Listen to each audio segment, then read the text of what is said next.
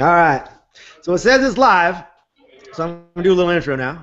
Hey guys, this is Nick Horton, the Iron Samurai, and this is another interview with Weightlifting Academy. And today we are interviewing Diane Fu, way on the other side of the earth, or at least the other side of America, in San Francisco.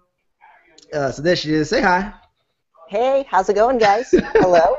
um, why don't you go ahead and give us a quick, 1 minute, 2 minute elevator, pitch, and tell the world who you are in case they live under a rock and they don't know who you are already. All right. My name is Diane Fu. I am a strength and conditioning coach at San Francisco CrossFit. I also own and operate Fu Barbell Club, which is our Olympic-style weightlifting club, and also a concept out of San Francisco CrossFit. I kind of straddle both worlds. I don't really belong in one or the other, but kind of have my feet in both. So I hang out with the CrossFitters, and they're my community, and I also hang out with the weightlifters, and they're my community. So it's kind of where I came from. Awesome, awesome. So you gave two basic guidelines right there. Can you explain each one a little bit? And why they're different and how they're the same, and why it is that you can have 1 foot in one and 1 foot in the other and not have that somehow split you in two? Well, here's the thing is, so maybe this should go back a little bit more of like how I got started into everything. I've been involved with CrossFit since about 2005, 2006. And, it was somewhere in that journey of being involved in CrossFit, coaching CrossFit, you realize that if you really wanted to advance in this one sport, this one category, you have to start really refining your skills in all these different avenues that we try to chase down. Yeah. So I started seeking out specialists at that point for everything from gymnastics to rowing to running experts to my very first formal Olympic weightlifting coach, Jim Schmitz. And, what ended up happening was being involved in all these different categories, you never really get to become truly specialized in any one. And Jim, being the great coach that he is, kind of let me flail and do my own thing in the beginning, having my hands in so many different pots. And it was at that point where he goes, hey, look, if you really want to become good at weightlifting, you need to become a weightlifter. Like, you need to focus your time and energy in this one activity. And I was a good athlete. I'm like, yes, coach, I'm in. So I kind of put everything else aside and I jumped 2 feet in and, had a pretty successful weightlifting career in a very short amount of time. And, was able to get up and start participating on a national level. But it was, when I got up to that national level that I realized that, my extent, given my age and how late I started, would be completely just participatory. I can completely relate with you. And so I was still coaching CrossFit at the time, and I had started getting a little more involved in just the Olympic weightlifting side of coaching CrossFit. Yeah. And it was, then I started to realize that, a lot of these CrossFit athletes that I was working with, a lot of them didn't really want to become weightlifters, but they really wanted to become good at weightlifting. And so, the message that I didn't have enough data back then. It was just me kind of figuring out. I was still an athlete. I was trying to straddle and become a coach. Yeah. And, I didn't have enough information, but I'm like, I don't know if I really believe that. And it took me a few years up until, a year or two ago where I started seeing athletes around me like, high-level CrossFit athletes actually become pretty decent at weightlifting, CrossFitting on a full-time schedule. And in fact, I can use one of our own coaches. She's standing in front of me right now, Courtney Walker. Just 2 weeks ago, she weighs in at about, 50, somewhere between 53, 58 kilo body weight. And I watched her PR her snatch at 72 kilos and also hang clean and jerk 95. And that's pretty amazing, CrossFitting on a full-time schedule. Absolutely. I guess that's a really roundabout way to answering, like, how I can kind of hang out in both worlds is because I believe you can have it all. Maybe that's just the hopeful side of me, right? But I really believe that, athletes that want to become better weightlifters for CrossFit can do that. And I love the weightlifting world because, let's be honest, there's nothing more, fantastic, artistic, sexy, appealing than being able to manipulate a barbell. My opinion. Yeah, I'm inclined to agree with you. I'm inclined to agree with you actually on a lot of fronts there, especially the more is better aspect, which I tend to promote. Yes, you're very Bulgarian in your nature. I do like that. I very much agree with what you're saying. That like the issue is rarely that you're doing too much and you need to pull shit back. The more you're just not doing enough yet. Yeah, correct. I agree. I agree. That makes sense. If you're not like so on that, you as you said, you're into barbells. You find barbells beautiful, not just because they both start with the letter B. What you're saying is true. Yes. And you even named your concept Foo Barbell. So I'm gonna take a wild guess here and say you like barbells. I do like barbells. And so I want to know what it is that makes. So we know CrossFit. Right. What makes Foo Barbell different than what you're doing with the CrossFitter? So what are you doing with Foo Barbell that's different than what's going on with the CrossFit side? Well, hopefully I'm sending a message that isn't dogmatic. I don't believe there's one style. I don't believe there's one way. I've made it a point my entire career to spend as much time supporting and learning and being as open-minded as I could to all the different coaches that are, have a name. I truly believe I follow a lot of these coaches. I read their material. I attend their seminars. I listen to what they have to say. And every coach that I've come across, even if they are, in difference with each other, they are all trying to put their best foot forward. No one's out there trying to feed people crap. You know what I mean? Like, all these coaches have a genuine passion to help. And, what I like to do with Foo Barbell is I like to take all that information and be able to disseminate it to my audience in a way that is free of any judgment. Like, hey, here's all these different ways that you can do things. And, even though we are, but we aren't special, unique flowers, try it out. You might get lost along the way, but it's going to be a fun journey. That's what I did. And at least you'll be a really buff flower. You're going to be a buff, beautiful flower. I like that. So let's say you had somebody new. Walk me through, if you can average it out, like what would it look like if a new person, let's say it was me, right? But I had no experience with barbells before. Or I did, but not in the way that your experience is right now, right? So I'm fairly new, and I come to you and I'm like, all right, I got 3 weeks. What are we going to do? Okay, excellent. What's going on in the next 3 weeks? Excellent. So, I actually wouldn't start them on a barbell right away. Here's the deal: is I work with a lot of adults, and I work with a lot of adult beginners who have basically a training age of anywhere from like 0 to maybe under a year, and who knows what that athletic background looks like, right? So I find that what's missing for most of my adults is just a general sense of body awareness and body control. And so we start, before even talking about Olympic lifting, I need to teach them where their head is in relation to their butt, in relation to their feet, in relation to the ground, and how that all connects together. So we spend a lot of time, doing basic body awareness stuff, teaching them how to do a basic air squat. Hey, do you know how, what your basic pushing mechanics looks like? Hey, do you understand what basic pulling mechanics looks like? And, once we establish like a very general body awareness, body control base, then we'll move to what I consider is the next element before, even what weightlifters would consider the beginning, like a beginner's program, which is position training with a PVC pipe. And we drill position over and over and over again. And in fact, this is one thing that I like to play a lot of games because I get a lot of athletes that are traveling through. Let's face it, Nick, San Francisco is not a difficult place to say, hey, I'm going to go take a vacation.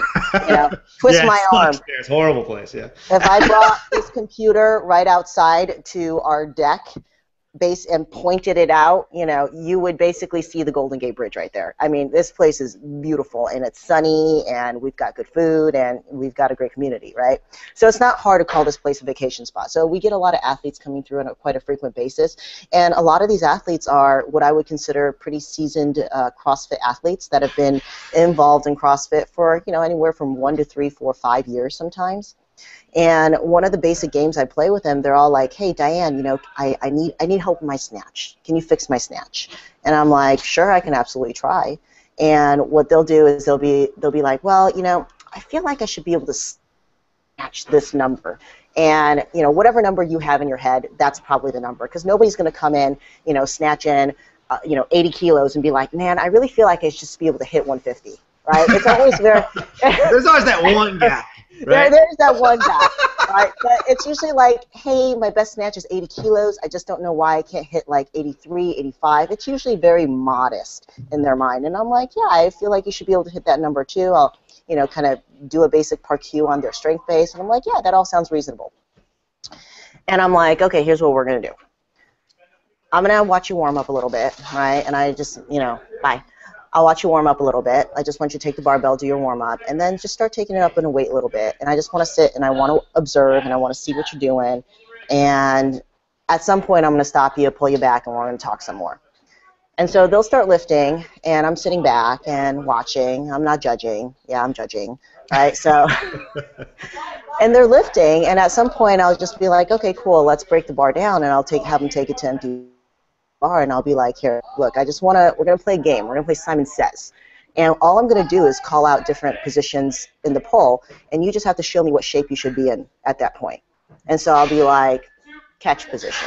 I'll be like, hip position, knee position, setup, knee, hip, setup. And I'll just like toy around with them for like a minute. And then at this point, usually their legs are burning, their grip is getting a little shot. I'll be like, okay, put the bar down. And, you know, I say this, like, I'm not a person of absolutes, so let's just be nice and give it 90%, right? So I'll say like 90% of the time what I'll notice is that these athletes come in and they'll show me a different position every time I call it out. Like they're a little more forward with their shoulder at the hip, a little more behind. Their knees are a little more forward, a little behind. They're above their knee, they're below their knee, they're at their knee. They have really no idea where their knee is. Yeah. Right? And so then my next thing is I'm like, hey, look, you're showing me a different position every time. It shows me a lack of understanding. So when you're practicing your movement, how are you practicing consistent rhythm every time? And they're like, well, when you put it that way, I guess I'm not. And so that's kind of the basis of where I start my programming and start my teaching with a lot of my athletes. It's just basic awareness, basic shapes, basic positioning, and we drill over and over, and I do an insane amount of volume till they kind of think like, oh my God, you know, how is this going to make my snatch better? But then invariably, once we get them on a barbell, they're moving smoother and more consistently from rep 1 to like rep however many that we do together. So that's my first 3 weeks. Very roundabout, but that's how we do things. No, that's really cool. I like that a lot. I particularly like your calling out stuff. That sounds like a lot of fun. I'm going to have to steal that. Simon Says. I love that. It's my favorite. Yeah, Simon's good. That's better than Marco Polo, which that doesn't go anywhere. Where you at?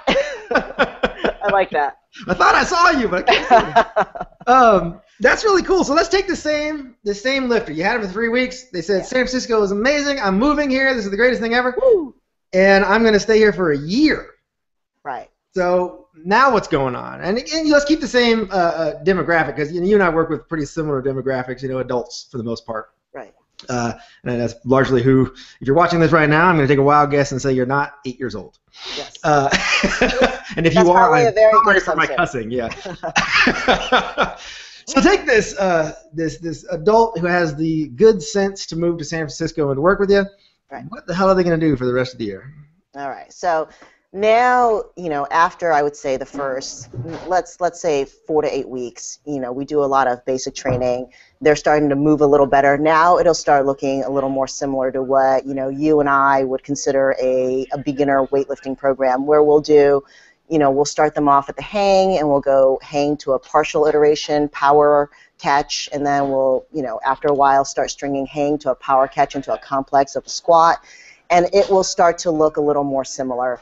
And after the first 12 weeks of that style of programming, they should have what I would consider a working snatch, working clean and jerk, where we can then start putting them into a formalized program to help kind of progress the movement. And that's where Fu Barbell Club is still a rather young club. We're maybe only a year and a half in, so we're still experimenting a lot with the different components of how to program for these adults.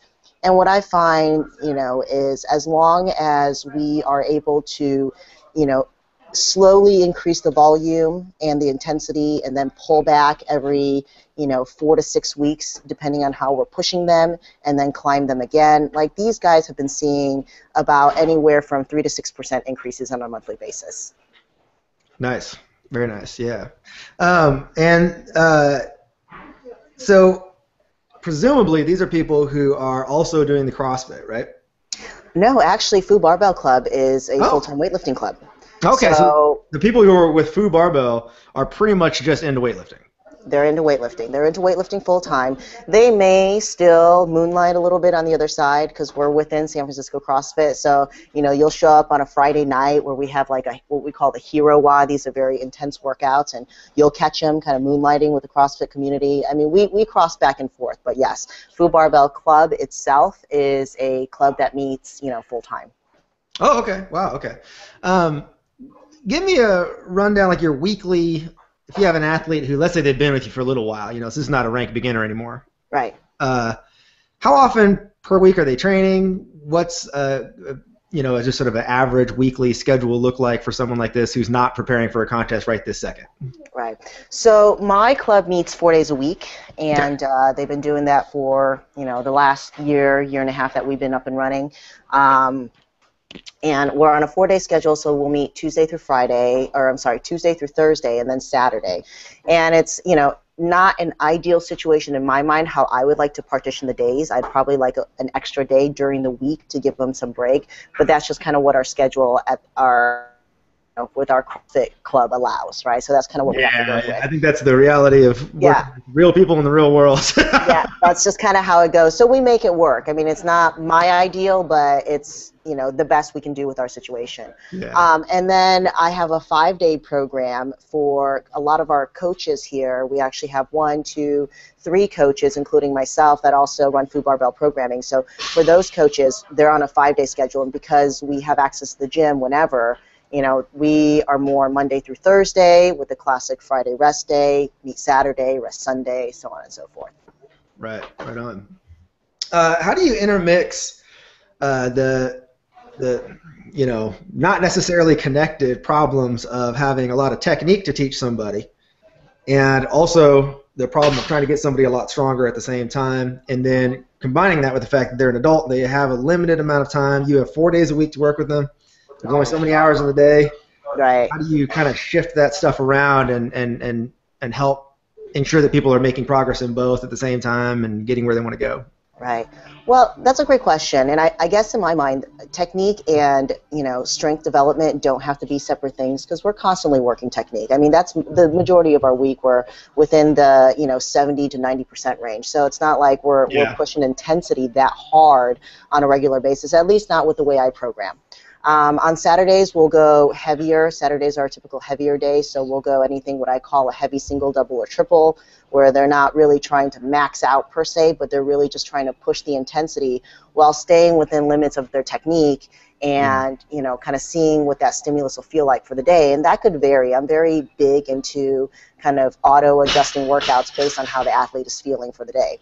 Right. And then, I'm also a pretty big believer of bodybuilding, and so there's 2 ways in which I do this, especially for my women coming in. And I mean, I don't like to generalize, but we're just not as strong as our counterparts, especially in our upper bodies, especially in our back, especially in our shoulders. And let's face it, I don't know what you see out there, but with the population that I work with, people's trunks are their weakest link. Their low backs, are not that strong. They have a really difficult time staying over the bar as they come through their pull, and they're always peeling behind a little too early. And so, I'm a really big fan of bodybuilding for my athletes, and we'll do it 2 ways. One way is if they can get an extra day in, I program an optional Sunday, I call it, because of my 4-day guys rest on Monday. And so on Sunday, what I'll do is I'll do a bodybuilding day where I say just get in there and have fun with it. Work your asymmetries. Hey, you feel like your shoulders are a little small? Get them beefed up a little more. We do trunk work almost after every single session, some iteration of trunk. And for my athletes that don't have that luxury of a Sunday, I actually borrowed this one from the Chinese where after every single workout, we'll pick 2 body parts, and we'll go 6 sets to failure, or 6 sets until something feels like it's going to fall off, basically. Awesome. I like the sound of that. That's good. Yeah, I'm a huge I mean, that's just kind of in a nutshell right there. Yeah, no, that's really good. I especially like that focus on, you know, what's going on in your midsection and bodybuilding work. I sometimes forget, you know, because my background was, you know, I started lifting when I was 14, you know, and that's awesome. I actually was a bodybuilder first, and then a power lifter, and then a weightlifter. So when I got into weightlifting, I had, you know, a much different foundation than a lot of people. And the first crop of people that I really got serious with, they were kind of similar. They'd been doing a lot of training. So in my early days when I was coaching, like, I drastically underestimated how bad a lot of people who actually are athletes, they are competing in sports. You know, we're not talking about like just regular people here, you know, who don't even work out, but we're talking about people who are like, maybe they did even college sports, you know, and they're surprisingly unathletic. Yes, I agree. That's shocking. That was something that it took me a couple of years to really come to terms with that, how bad off these people really were. And yeah, it's really changed a lot how I train people. Yeah, in my mind, being an athlete and being athletic are, you know, they really aren't the same thing. No, not at all. Yeah. A lot of athletes that end up coming in, you'll find just watching them move, you know, you're just able to glaringly see, you know, the deficits within their system. And a lot of times it's really something as simple as they you know, spend a lot of time pursuing their athletics, but they let something as simple as, you know, trunk strength fall behind. You know, either because they're quite skillful, they're able to get by on a very high skill level, but that very basic level of strength, you know, tends to be what I see is missing out of a lot of people coming through. Yeah, absolutely. I think it's that. I don't know. There does seem to be. I blame a little bit of it on the new push. This is in the last probably 15 years, honestly, or even 20 years, towards like getting kids to really focus in on a single sport really, really quickly. And so, you know, like you might be a basketball player or something, and you're really good at shooting free throws, but you actually can't even run without you know, risking a knee injury. Yeah. So these kids, and you know, I certainly don't know enough about specific athletics, specific sport to be able to speak to it to a very high level. But what I do feel, and it's a gut feeling of mine, that these young kids that end up specializing so young, they develop all these asymmetries. They end up having a very high level of skill with a very low level of base strength, and you know, the ones that can tolerate will end up, you know, pushing through and going somewhere, but the majority of them end up breaking up at such a young age. Yeah, right. I mean, the very idea of like you're 23, 24 years old and your basically career's over because you're falling apart. It's actually quite sad. It's really pretty sad. Yeah. It's funny because I've always had some of my best, you know, 0 to 60 results. The people who just get really fast, seemingly from nowhere to being pretty awesome, among people who are baby boomers generation. Oh, really? Okay. And I think a lot of it has to do with the fact that these are people who they played outside a lot and just did random shit, and their PE classes were very hard when they were kids. They then spent 25 years and didn't do shit. Right. And then when they're 45, 50 years old, they jump back into it, and they're like, I want to learn how to do weightlifting. Kind of out of nowhere, right? Uh-huh. And interestingly enough, they get pretty good pretty fast. It's really weird. And I think that it's, you know, there's something about that if you grew up really physically active and getting a broad, you know, base of strength and learning that, what you said earlier, that total lack of body control, which a lot of people have, I mean, it's really bad, actually. I find like the worst body control issues I find in people who are under 40. Yeah, I feel that too. You know, because we're getting a lot of people that, you know, come in, and I don't, you know what population you see, but the population that we come across quite often is, it used to be people that were already a little more physically fit, physically geared, would come in and gravitate towards wanting to learn Olympic lifting, wanting to do CrossFit. Like, these were people looking for that supplemental programming, but they were already a little stronger, a little more inclined, right? But these days, it's like, oh, hey, you know, I saw this thing called CrossFit on TV, and, you know, I just figured I need to get in shape, and, you know, never worked out in my life, but hitting late 30s. I think I should start now. And I'm like, great, let's do this. Yeah, it's amazing. I agree. I think the popularization of just all types of, I don't know what to call it, like raw gym training, Right. Of all kinds at this point is getting way beyond the bounds of what it's ever been. And of course that means there's a larger influx of people who are not really very athletic yet. Right. Who are interested in it. I think this is a good thing. It just means that it's now contingent upon, us to somehow take people who normally would have gone into like, a normal fitness class or a step aerobics class. Right. And now they're like, no, I want to actually compete in weightlifting. Right.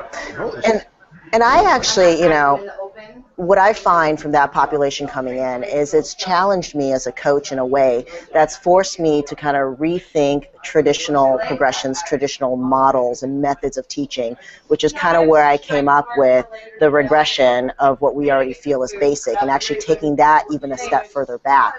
And by doing these regressions of our current progressions that are in place, I found that I've been able to take these adults from 0 to 60, 0 to something a lot faster than more conventional models. No, that makes a lot of sense. I think that even with people who are otherwise athletic, like what you said before about they might have like a high level of skill in an area, but they're not generally athletic. Right. Like I call that like the Swiss cheese knowledge problem, where like you look like a block of cheese, but you have a whole lot of holes in you, right? I like that. You're always good for the analogies, Nick. I love it. I really do appreciate it. And I think a lot of our job sometimes is like, well, if you have two approaches there. Like one is, well, I'm just going to try to fill up your holes, right? But then I have to like hunt for holes all the time. I'm probably going to miss a bunch. Whereas instead, if you say, forget it, man, we're just going to throw this block away, and we're going to start from scratch, and we're just going to work you up like you don't know a damn thing. Right. I think more often than not, you actually come away better off with somebody. Absolutely. Can't agree more. So if you're an athlete and you're watching this right now, start from scratch. Just open your mind, blank slate, learn. Right. And, yeah, I totally agree. Zen mind, beginner's mind, as they say. Right. So speaking of athletes, as we are, what is, if you can narrow it down to one or two, maybe three key things, what are those things that you look for most in an athlete? I mean, if you could just recruit athletes off the street, what are the things that you would want the most out of somebody coming in? They could be physical, they could be emotional, they could be intellectual, doesn't really matter. Is there a collection of things there that you would really like to see an athlete to embody in some capacity? Yeah, absolutely. Well, number one, I think, is just personality, their attitude, how they approach things. I've worked with people who are highly talented but undermotivated or even a little bit defeatist in their attitude, and it makes it actually really hard to penetrate and help them out. Whereas I work with a lot of athletes who, maybe aren't quite as physically talented, but, man, it's like they are very mighty in their mind, and they are able to push and see progress to their physical genetic potential a lot faster, just because they know how to dig deep, they know how to drive, and also when I see athletes that have that compensity, I almost sometimes feel it really is the under-talented ones that end up really trying to fight the hardest. You can't help but want to help them and be by their side and respect that level of attitude and work ethic. So I feel like that's number one for me. And number two is because of the community that I work with, because CrossFit and weightlifting can both be seen as sport, right? I like a sense of balance in everything that I do. So definitely, having that attitude of wanting to go get and work hard is one, but also having the ability to pull back and take a step back from the experience and look at it from a lighter sense and find balance and have some fun with what it is you're doing. Because, I say this to, the people that I come across is I'm like, I hate to burst your bubble, but you and I are never going to get paid to, participate in this sport. Like, have some fun with it. Because if you're not having fun, what are you doing? Because a full-time weightlifter, a full time can spend anywhere upwards of 15 to 20, if you want to include recovery time, 25 hours of their week, dedicated to this one activity. And if you're not having fun, what are you doing? You know? Right. And the third one is obviously just the propensity to move, just having that, physical body awareness, knowing, where your head is in relation to your butt, in relation to your feet, in relation to the ground, and how that all connects together. If I can have that, I can build the strength, I can build the technique. It makes everyone's life a lot easier. So those would be my 3. Those are really good. Yeah, those are really good. And again, if you're watching this, take that shit seriously. Most importantly, her number 1 is absolutely my number 1 also. Like that attitude, that is huge. There's nothing worse than somebody who walks in the door who just drags down the environment. Right. Because they've got such a negative feeling about themselves. Right. The whole time. And thankfully, that can be trained out of yourself. You can, in fact, do that. Just like any other kind of training, you can become a more positive person. And it doesn't make you wimpy, it makes you better. I like that. I agree. There is a weird thing. I think there's the one kind of personality, it's like the bro personality, which is really annoying, right? But there's that other one, which is, it's almost just as bad as a bro. It's like that's a defeatist person, that person who just thinks. It's an energy. Yeah, it's amazing. And they're like the anti-bro, but in the worst possible way. Right, it's the energy. And, energy in a small environment like a club is very infectious. Oh, my God. You get one person that's a little bit droopy, a little bit down, a little bit defeatist about how they approach things, and all of a sudden you see everybody else not lifting as well, and the environment starts to spiral really quickly. Whereas if out of all the clubs that I've hung out with, there's always, I really feel all clubs should have women. Yeah.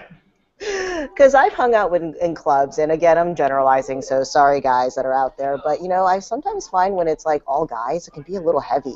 They're all very focused, they're all very serious about their lifting, and there's very little chatter going on, which I understand at certain times. You just got to put your nose down and get to work. But the rest of the time when you're in practice, and for me, I don't really see it as training. I always see it more as like practice. Yeah. You want to have some lightness in there, and so I feel like the clubs I've been to where there've been a handful or a group of female lifters or women lifters, they kind of help balance things out and keep it light, and they're fun and they're laughing and they're smiling, and they're still taking their workouts very seriously, but it just kind of brings a little balance of energy to the environment. Yeah. Yeah, I at the risk of sounding sexist, I'm going to agree with you and say I do actually think males lean towards this problem more often of a combination of being overly pouty about things that don't go right and then getting oddly pissed off at really stupid shit. Now, there's some of you ladies out there have the same problem. Some of you who work with me, I know you know what you're talking about. But I completely agree. I actually think that, especially, it's the same problem, the pouty problem, but males will often cover it up by just looking angry, right? So like they miss a lift, right, and then they get all pissed off, and they like slam out the door or whatever else, right? Which is really just another way of like being a giant pansy ass, right? And trying to make it look like you're tough, right? Like that high school bully kid. And that's one of those issues where I think, especially males, they have this problem where they, although I've had a couple women who had the same problem, males will very often have this issue where they believe with every ounce of their being that if they don't have some level of anger going on, they're not going to be as strong, they're not going to be as good at what it is they're doing, especially in strength sports. It was really bad when I was in powerlifting. Weightlifting is a little less so, but powerlifting, man. Woo! And I keep trying to teach people this difference. There's a huge difference between these two A words. One is anger, and the other is aggression. Right. They're not the same thing. I agree. A lion is not angry when it's taking down its prey. Right. It's aggressive as hell. That's for damn sure. But that lioness who's just ripping that, poor caribou down. I mean, the caribou's probably angry, but the lion isn't. And to understand that difference is the difference between somebody who's going to be a great athlete and somebody who's going to be okay because they have good genetics and all that shit, but they're never going to be great. Yeah. I think it's really interesting that you made that point because, powerlifting and Olympic lifting, even though they have similar threads, they're very different sports. Yeah. And the one thing that I think is very difficult, and it takes years to develop this level of physical intelligence, is that in Olympic lifting you don't need that level of stiffness and stimulation to be able to move the load.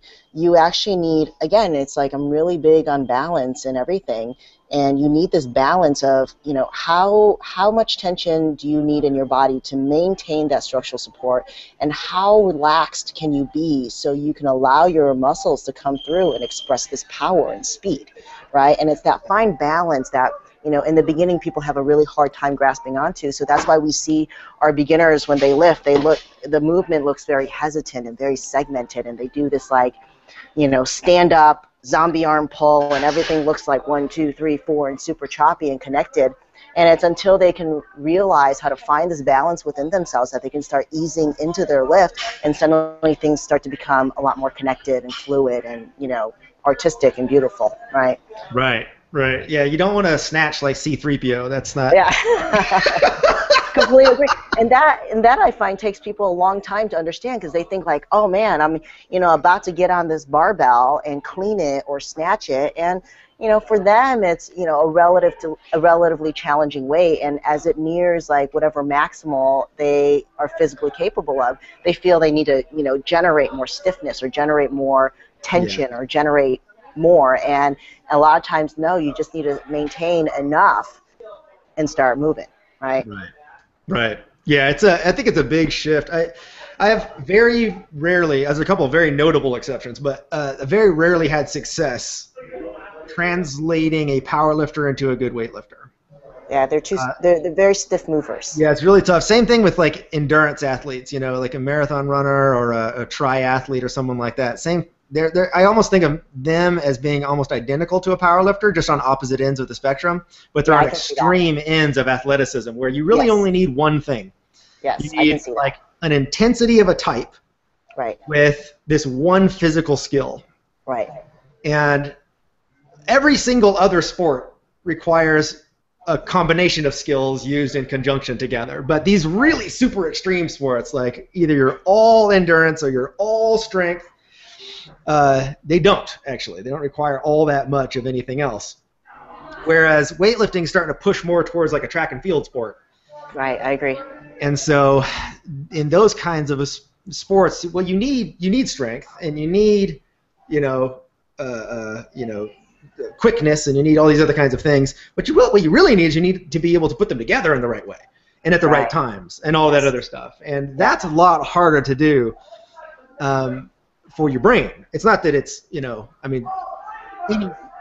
extreme endurance is just as hard to do, but it's all packaged into one exact small area, right? Yeah. And so you can get away with less endurance maybe to be a soccer player.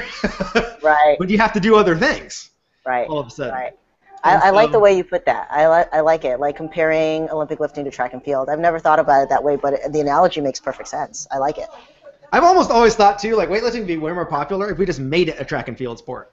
Oh, yeah, absolutely. We'll just do it outside. Fuck it. Absolutely. I think that, we, in San Francisco, again, I don't know how it operates everywhere else, but in San Francisco, a couple times a year, we have events where we can have it in an outdoor pavilion, and it's fun, it's more exciting, people like to come by, there's a barbecue going on, Totally. It to me are some of my favorite events throughout the year. Yeah, and track and field athletes take to weightlifting really well. Oh, yeah. I've had great success. I've had 3 different people who are pole vaulters. I got one right now. Who translated themselves into weightlifters. And I like to use pole vaulting analogies a lot, probably because I keep running into them. But it's amazing how quick they pick these things up and how not crazy a snatch seems. Right. To someone who's done this stuff. To everybody else, a snatch seems outlandish. Right. As a thing to do with yourself. But to someone who flips themselves up into the air that high and then falls down on purpose. Right. Like a snatch isn't particularly scary. Yeah, I can definitely see that. The track and field athletes that, I've come across in my history, I find them to be extremely fast, very powerful, And it's almost like for them, getting that weight hauling isn't the issue, is learning how to temper that so they can maintain control over the system a lot of times. Yeah. Yeah, I would agree with that completely. I have really good luck with martial artists and dancers too. Believe it or not, I had a ballerina. Gymnasts. Awesome. Yeah. Yeah, these are places where you have to learn all that body control. Well, that's what I was saying, is like anybody that comes in with some level or some base of body awareness, body control, those athletes are so much easier and they develop so much faster, because you need to learn how to manipulate your body before you can manipulate an external object, right? And not the other way around. Yes, exactly. Right. Yeah. Unless, of course, you're using your mind to move it. That's a different. I think I have a game at home where you attach this thing on your brain and you're trying to move a ball. Yes. So speaking of using your mind, you went crazy and you decided to do the 21-day squat challenge with some of your folk. Which that was great. Some nut job's idea. 21-day squat challenge. That guy is. So tell me a little bit about. I never came up with that one. That was kind of crazy. Tell me about what happened there with the 21-day squat challenge. All right. And for people who don't know much about it, what it is and what you did with it, because everybody who goes through it kind of does it in your own unique way. Right. It was actually run it twice with my team now. The first time I ran it was probably. I think I ran into you at the Arnold's. It wasn't last year, it was the year before, right? Yeah. Was it Arnold's the year before? Yes. So, when we came across each other at the Arnold's the year before, my team, a couple of my athletes were there, they competed, and, the one thing that I felt was really glaring in everyone's kind of base strength was, hey, I feel like our legs need to get a little bit stronger.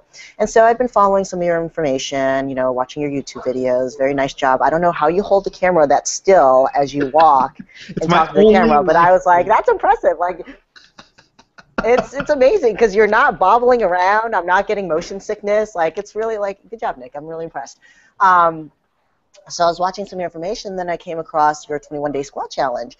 And this is kind of always, whether to the better or the worse of me, how I think of things is when I see things as a challenge, when I see things that are difficult, or sometimes if it's even seemingly impossible, my attitude is always like, okay, why not? Let's give it a try. What's the worst that can happen? So when I read about your 21-day squat challenge, I was really intrigued because it sounded impossible. And it sounded like something that I've never clearly done before, but yet, you were, making pretty big claims of seeing gains with the people that you've worked with. And I'm like, it's 21 days. What have we got to lose? The worst that happens is our legs fall off. That's fine. We don't need those. And so I proposed it to my team, and they're like, yeah, let's. You don't need legs. So I proposed it to my team, and I'm like, hey, guys, what do you think about this? And they're like, are you serious? And I'm like, yeah, I'm absolutely serious. And you know what? And I'll do it with you guys. And so it was a group of maybe 4 of us. And for 21 days, the way I just basically alternated back squat, front squat on a daily basis. And maybe every other week I would try to vary the volume. So if we did more front squatting on one week, we would do a little more back squatting in the week after, and then so on and so forth through the 21 days. 3 days a week, we ran it up to volume. So I picked arbitrary 3 days, gave enough space in between, and we did volume. I think the prescription was triples, small jumps up to a max. That's where we got our foundation. And then after we found that, then we did 2 back off sets at 50% for sets of 5 for speed, right? Sounds about right? Yep. We did that 3 days a week for 21 days. And, for the first, I would say 7 to 8 days, it was a little tough. It was a little rough. We were all like, I don't know. Our numbers weren't going up. In fact, they were going down, on our heavy singles because, the way we ran it was we weren't allowed to grind any reps. So as soon as our speed started to slow down, as soon as we started to grind a little bit, we pulled off and we called it our heavy single for the day, right? And so our numbers were going down. We're like, I don't know if this is working. And then it was kind of the magical, I would say, like 10th day, 11th day in that everyone just suddenly started to turn around and spike. And in fact, one of my girls set a 15-pound PR on her 10th day in, and on day 11, on her squat again, she set another 10 pounds, and on the third day, she built another 5. And then it kind of started to plateau. I know, right? One of my girls responds really well to volume, so this is the one that responds terribly well to volume. Like, the more volume I can put in her, the more she'll respond. She's a little atypical. She's extreme on the bell curve for most of my athletes. But so she saw, over the course of the 21 days, I think I would say upwards of 40-pound increase between her front and back squat, which is pretty spectacular. That's pretty good. Another one of my girls, about 30. I think I personally experienced about 20, 25. I was a little, more high level with my squatting than these guys, but that was pretty good for somebody who squats regularly. Yeah. Great. My guy, same thing, about 20 pounds-ish. And so, after these 21 days, I remember walking in on the 21st day. It was a Sunday. And I will say that we were all really tired of seeing each other. Because we had literally seen each other for 21 days straight at this point. And the last thing we wanted to do on a Sunday morning in San Francisco, when it's sunny, was come in and hit our squats. Like, we all wanted to be, at brunch with a mimosa in our hands. So, but we enjoyed it. We all saw really great gains. And afterwards, I want to say, which is why it led me to email you like a year and a half later, because we ran it a second time, is like, hey, like, now we saw these gains really quickly. It almost like, it was an inflation, like extreme inflation. And a lot of times what I find with things that are, extremely, this isn't artificial, of course, but extremely inflated really quick, they also tend to disappear really fast, right? So, which is why kind of a year and a half later led me to email you like, hey, do you see these gains keep? It's not like we're going to stop squatting, but we're certainly not going to continue squatting at this level, at this intensity, at this frequency. Like, we're definitely going to pull back on the frequency of squats to maybe 2 or 3 days a week, because we're going to move on to other things. But yeah, we love the program. I ran it again recently with my full barbell team, the actual athletes, and not the 21-day squat challenge. We ran your Nemesis. Is it called the Nemesis program, where they do the heavy single with the triple volume with the speed back off. I ran that for a cycle with my athletes, and even just doing that about 2-3 days a week, they saw pretty good improvement over the course of a month as well. That's good. That's great. That's great. No, that's really good. I like the question about that, the drop-off potential, because I think you're certainly in a unique case where you're dealing with people who are part of a dedicated weightlifting team. Obviously, you guys are going to keep squatting and you're going to keep working hard at that. So that's good. That's the main thing, obviously, for anybody who's going to be able to keep gains like this. I do think for anyone listening in, there's a lot of people who will run this who are not like that. They're like maybe doing just CrossFit and often doing just strictly WODs most of the time. Then they spend 3 weeks doing this, get good gains on the squat, go back to just doing WODs. In other words, maybe honestly only squatting once or twice a week, depending on the gym you're in, because some CrossFit clubs are very different than others in terms of how they program their WODs, and some just don't have a lot of squats. Right. And so for those athletes, how do you, for those athletes, what would you say the kind of the level of drop-off would be? Oh, I would argue that if you're in a CrossFit club that is kind of leaning towards that endurance-y end of the WOD spectrum, where it's like 45-minute, 1-hour WODs of lots of, pretty high repetition stuff and not a lot of squatting, I think you're rather boned, actually. I think you could drop off almost completely. Right. Which is very similar to the reason why a lot of the more well-designed strength and conditioning programs for athletes who are endurance athletes never have you stop doing strength training even during the middle of the season. Absolutely agree. Because it's too easy to lose your strength, and it's hard to build it, it's hard to maintain it, and it's really easy to lose. It's really the worst of all worlds. Right. So that's a big one. I think if you're in a serious strength training program and you're a strength athlete, you're actually going to do really well. Those people have you don't have any drop-off. It's just they might plateau after that if they decide not to keep squatting that way. Right. But very little actual drop off if there is any. And that's good news. The bad news, though, I do like to tell you the honest truth. The bad news is you want to keep big squat gains, you have to squat all the time. Yeah. And so because of the nature of our club, like I want to run your 21 days again with my entire club athlete, my entire group. I just have to figure out logistically how I can make that work for them, given that we meet 4 days a week, given that I personally don't want to come in 7 days for 21 days. So there's these little variables that, I want to play around with. But, I am interested in running that program. And what I really find that I enjoyed, the way I see that 21 days working is it's a great launching point for a lot of people who want to get their leg strength up, get it up quickly. It's, 21 days of investment for a very significant return, in such a short amount of time. And then from there, once you have this increased capacity, then it's up to you what direction you want to take it. I would almost use that 21 days as a starting point into like a kind of a prereq into another cycle.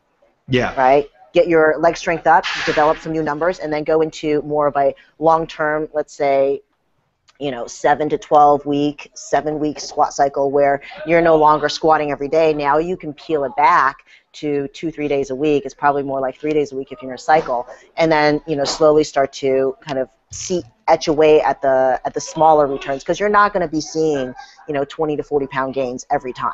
Right. So, that doesn't actually work in the real world. I wish it worked that way, but yeah, it doesn't really work that way. So now you can go into something a little bit longer term, but then you can also release some bandwidth so you can do other things like snatch and clean and jerk, right? Yeah, exactly. And that's basically how we usually use it in our own gym. We have 21-day squat challenge style beginning for somebody, even with people who are basically ranked beginners. I mean, as long as you can squat safely and whatever else, then we'll run it a few times over until you're at the point where we're not just doing it as like, well, you're working your technique every day for 21 days, right? That's one option.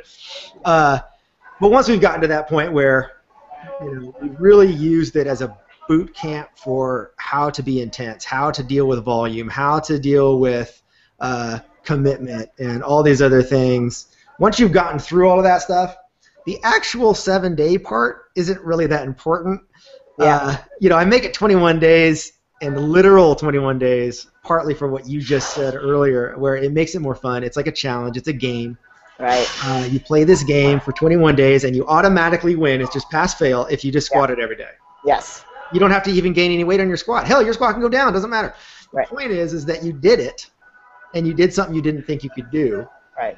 And now you did. And now, like you said, you can go into other programs. I mean, like anybody else, most of our lifters don't squat more than 4 or 5 times a week. Except for a couple of crazy folk. That's just not even tenable for most people in the real world, to even be able to pull off. And yet, squat gains can still be great. The 7-day part is much more about the fun aspect, honestly, and just the challenge and just proving to yourself you can do something you didn't think you could. Right. What I like about the 7 days is, for the athletes willing to participate in the challenge, as a coach, it also shows you their level of commitment. Yes. To the sport or to the activity. Yes. Right? You're not going to come in 7 days a week and put a heavy bar on your body and take it up to a perceived single for the day, then spend another 45 minutes, an hour building up to volume 3 days a week if you're not committed to what it is you're doing. So from a coach, it also just shows you, that attitude, that level of commitment, that level, how are they going to fare when, the cycle gets a little rough and the intensity builds and they're a little fatigued, but they got to keep pushing. Right? Yes. Yeah, and that's a big one. I like the litmus test aspect. Earlier you talked about the attitude issue. You can learn a lot about someone's attitude in 21 days of constant squatting. Yeah. If they can deal with the fact that, like you said, your lifters, this is very common, by the way, if you're watching this and you haven't tried a 21-day squat challenge yet, it's extremely common for the first week or two for your lift to go down, not up. Yep. You haven't actually adapted to it yet. Right. And your body's still it's dealing with this accumulation of stress, and it doesn't know how to deal with it yet. It's very similar, like if you started a diet, right? Anybody who's ever done intermittent fasting before? I've gone through long periods of time where I only ate one meal a day. partly just for the same aspect. Impressive. Challenge, right? Like, and for the first week, it sucks. Your body's telling you, I'm so hungry, I'm so hungry, I'm so hungry. And then at some point or another, your body goes, I guess I'm not going to get food in the morning. Right, and then you adjust. Right. Yes. But it takes a while. It takes a while. Yeah, I found that, like I said, it was like the 10th, 11th day, like 9 to 11, let's say, within that ballpark, that people suddenly started to turn around and spike. Like, it went from we couldn't even hit close to our actual maxes to now we're hitting our max, it's fast, it's fluid, and we're able to make those extra climbs. I thought that was really cool to experience. Yeah, absolutely, absolutely. So I'm going to go back to this balance idea. I'm also a big fan of balance, which I always like to say is the opposite of like middle of the road stuff, right? Like right. There's like being in the middle of something, and then there's actually balancing two extremes, right? Yes, correct. So given that, we've done a whole lot of talking about things related to a gym. What do you have? What are other things you're really interested in? What are things that move you, that get you grooving, that get you going, that actually have nothing to do with the barbell? Well, you know, this might sound a little obvious, but family is really important to me. You know, I like spending time with my family. I really like being around people and being around friends. I am an avid collector of body art, and so, you know, almost on a, gosh, there was a period where I would go once a week, and, you know, the way my artist would have it set up, because I have an entire leg sleeve done, and, you know, it's color, and so the way color takes in the skin, it takes more sessions, it takes more time, right? Yeah. And so the way my artist would have it set up, I'd come in to his studio, he'd have a VCR set up, and once a week for 4 hours for, I think, an entire 8-month span, I'd go in and he'd basically work on me while I, you know, got caught up on all the latest movies that were happening. And, you know, I don't, again, you know, we keep talking about balance, right? And so I don't plan on becoming like neck to foot 100% eked. I like, you know, the balance of, you know, negative space to, you know, the pieces on my body that I've covered. So, you know, I am kind of, I need to space my time out a little bit. Yeah. But I still, you know, I still go almost on a monthly basis to get something done. And I love it, and I think it's fascinating, and, you know, I think it's beautiful, and, you know, don't ask me if anything has meaning, because it really doesn't. I enjoy how it looks. Yeah. No, you got some good ones. As a Portland native, I definitely have an appreciation for really cool tattoos, and you definitely got some. That's for damn sure. You know, getting around and traveling and meeting other people, I get really energized by, you know, being around folks. And so, you know, being involved in CrossFit and having this opportunity to straddle kind of two worlds and talk to both communities, you know, allows me to, you know, get around the United States and, you know, do what I love doing and sharing what it is I know. And, you know, I've been very fortunate, I feel, in the sense that the way in which I deliver information, people have, you know, kind of bonded to it and they enjoyed it. So, you know, I mean, that's kind of me in a nutshell in terms of things I like to do in the gym, out of the gym. That's awesome. Before we sign off, I want to go through and ask you about your bits of advice for 3 different groups of people. The first one being athletes, the next one's coaches on the subject of coaching in the gym, and the other one would be professional coaches, like on the subject of just like what it means to have to do this as a living. Okay. There's a lot of people who watch this actually are coaches.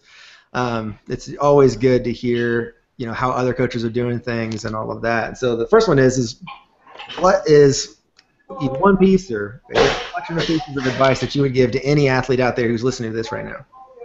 Any athlete that's listening to this right now. Well, I'm always big on taking action. So, you know, hopefully in reading or watching this interview, listening to this interview, you picked up some good information that you're like, oh, hey, it's kind of like an epiphany. I've never thought of things that way. I've never heard of that concept before. And, you know, take it and on your very next practice session, apply it, right? Apply it right away. Take action. Use it. And instead of chasing the number, which I think sometimes can get inside an athlete's head a little bit, you know, chase movement, you know, practice. Instead of training, it's practice, you know, always chase quality, always chase movement, And if you understand your positions and you have movement and you then layer on the speed, the load is simply an expression of the rest of the pieces. Yeah, that's great. I really like that. So how about to a coach listening on the subject of coaching athletes? On the subject of coaching athletes, be patient and understand that as adults, chances are you're working with adults coming into this activity that they're not going to get it right away, and they're probably not even going to get it in the first month. And it's tempting as a coach to want to see progress in terms of, again, weight lifted on the bar. You want them to PR, and they will at some point start, but don't rush them there, and be okay with holding them back a little bit, because you're going to allow them to move faster by forcing them to move a little slower. Right. Yeah, that's really good advice. I think that's really, especially when you're first starting out in coaching, it was most certainly true for me. You end up wanting to rush people through because you have expectations for what you want them to do that may not be in line with where they can be at this moment. Yeah. Especially for adults. Kids, different story. Adults, absolutely. Yeah, absolutely. Yeah, and there was a lot of information, I think, here that you gave about ways to approach training adults, which I think is very applicable to anybody who's dealing with adults. And I would say, when I say adult, I mean a biological adult, right? Like 14 and above. An actual adult, yes. An actual adult. Like this really applies to just about everybody who's hit puberty at this point. Right. Yeah, that's really good. So finally, I do want to have you just kind of weigh in a little bit. If you have like a piece of advice for people who want to do this professionally, they don't want, just want to do it on the side and have another job or whatever else, but they actually want to try to make a career of this, which 30 years ago that wasn't even an option, right? And we live in a very different world where this is something that can actually be done, but that doesn't necessarily mean it's easy. Right. So what would you tell somebody who was looking into that? To become a professional CrossFit, weightlifting coach, both? Anything. I mean, anything that's kind of in that world, Okay. What I would say is get your hands on as much information as you can. It's very tempting in the beginning to hang on to one school of thought or learn one school of thought and be like, this is what my coach taught me, and I don't want to hear what you have to say because this is what my coach says, this is what I learned, this is what I know. And you have to, when you're first learning and you actually don't see the light, you don't see everything very clearly, you need to hang on to something to feel grounded and anchored. But, my advice to those coaches is like, pull the anchor out, let yourself go, get your hands on as much information as you can, get your hands on as much material as you can. And in the beginning, you'll feel very lost. You'll feel conflicted. Somebody will say something, somebody will say another thing, and you don't know how to tie the two together.